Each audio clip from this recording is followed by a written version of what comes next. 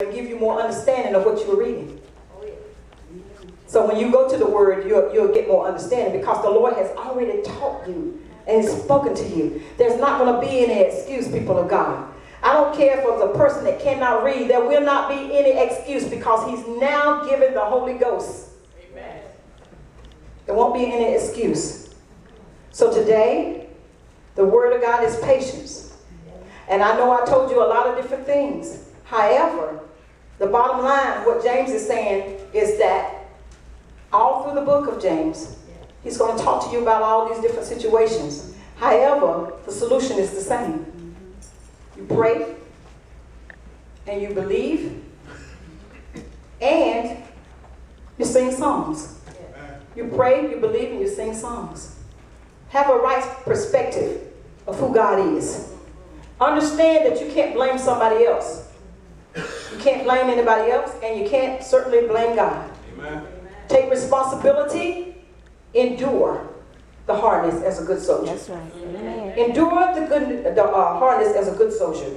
God will bring you out, and He'll bring you out with a high hand. And don't let anybody, David never let anybody tell him any further about Uriah. Why? Because God had already forgiven him before He even took the child. When God forgives you and you learn from that, move forward. Yeah. Keep moving. Get through it. Get through it. However hard it is, however tough it is. Get somebody around you that knows how to pray and get through it. God will get you through it. Amen. If you will endure it. If you will persevere. Persevere means it's hard, but I'm still going to keep moving. Amen. Persevere is I'm going to wait on the Lord. And while I'm waiting on the Lord, I'm going to wait on the Lord. Amen. Doing good things during those hard times will keep all that negative stuff from penetrating your mind. Amen. Keep doing the work of the Lord while you're going through. People don't always have to know. Some things are outside. People can see it. It's just out there. They can just see it. But sometimes suffering is done and people can't see it.